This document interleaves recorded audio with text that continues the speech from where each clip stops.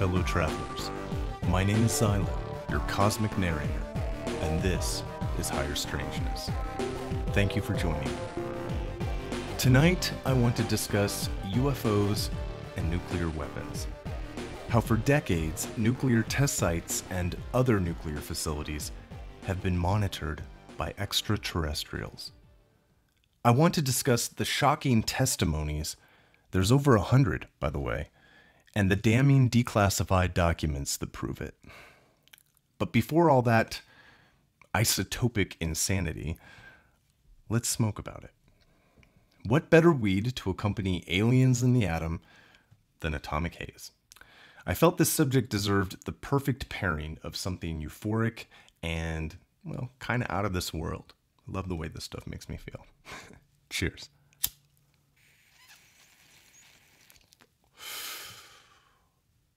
So without further ado, consider this.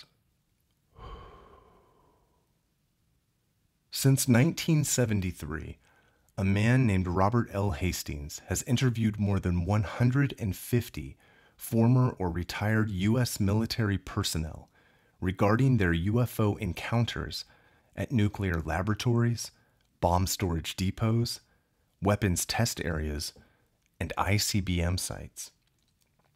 These testimonies, valiant and very verifiable, weave the undeniable evidence that we are being visited by extraterrestrials, and that they are interested in what we have to say, like it or not.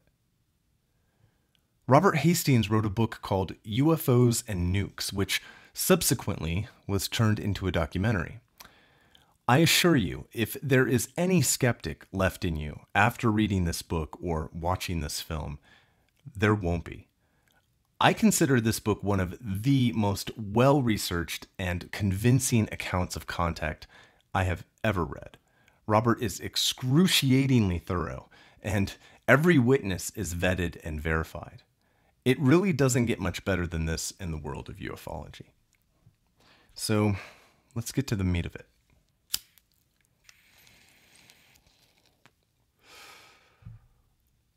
In December of 1948, unidentified aerial objects described as, quote, flying saucers were sighted at the Los Alamos Atomic Laboratory in New Mexico.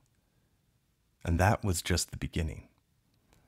Declassified U.S. government documents, released via the Freedom of Information Act, confirm that for decades, U.S. nuclear facilities were being visited by UFOs with unnerving frequency. I mean, this must have drove those military dudes nuts. These craft actually visited every single ICBM location in the United States. So good.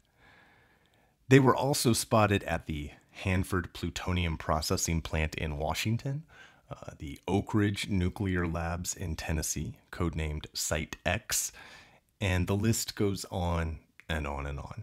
The unedited documentary is actually over 4 hours long. I mean, the testimonies are endless. This thing is a beast.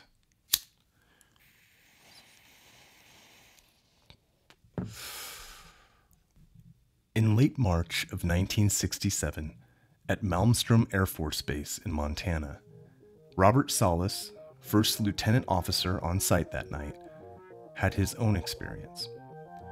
One of his topside observers called down to report strange lights in the sky, making unusual maneuvers just above the base. A few minutes later, he called down again, emphatic that something strange was happening. He said a large, red, glowing object was hovering above the front gate.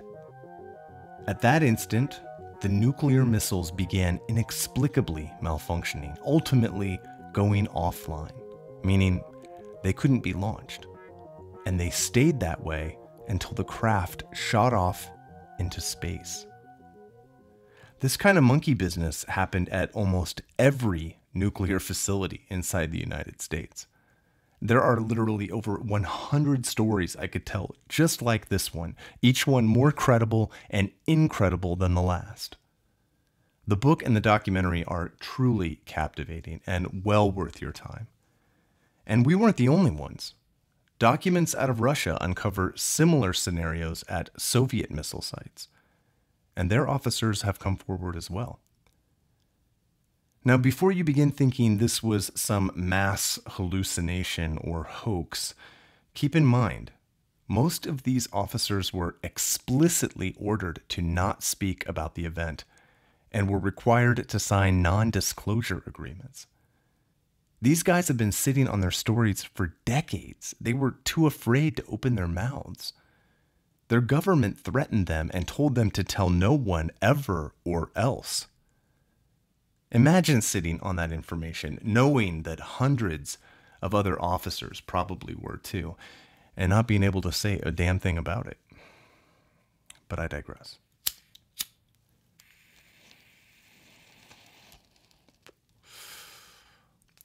So let me give you one more anecdote out of this voluminous volume before I sign off.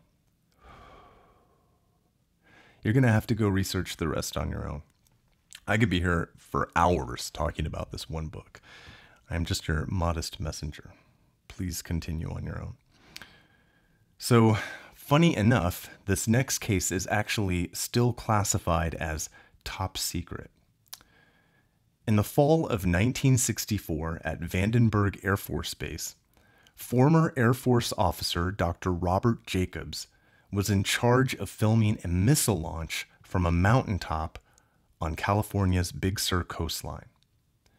Shortly after Jacobs and his crew filmed the launch, he was ordered into a private meeting with 2 CIA agents to watch the film he had just shot.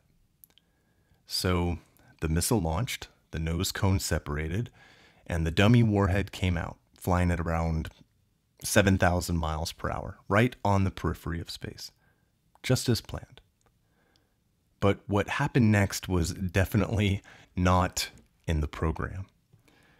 Suddenly, a, quote, flying disc enters the frame, cruising at the exact same speed as the warhead, and in polar orbit, it begins shooting beams of light at the warhead as it flies around it. The UFO then shoots off into space, and the dummy warhead tumbles away, just like that. A warning shot. Needless to say, Lieutenant Jacobs was ordered to never speak of the incident again and was assured that it never happened.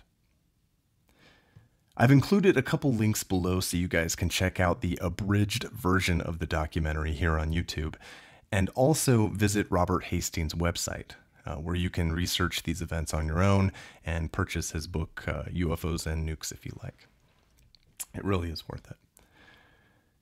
In a way, I think it reveals a little bit about who they are and what their intentions might be. And that gives me hope.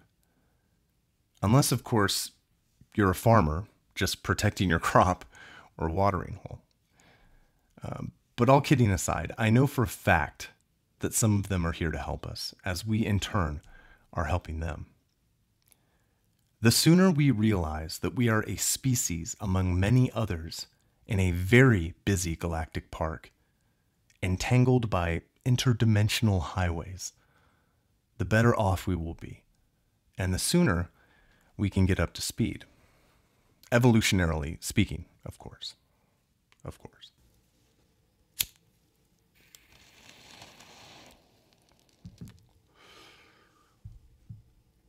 I would like to thank my art collective and colleagues here at Music of Wolves, my Atom Boys, Earthship, our self-sustaining Earth campaign focused on communities and gatherings, Magic, casting our spell on Cannabis, Vimana, and finally Scorpio, our musical star from another star. Like them, I am here to share, advise, and to help you prepare for what is coming, all the while attempting to entertain you during the process, which I hope I was successful in doing. Please like, subscribe, and share.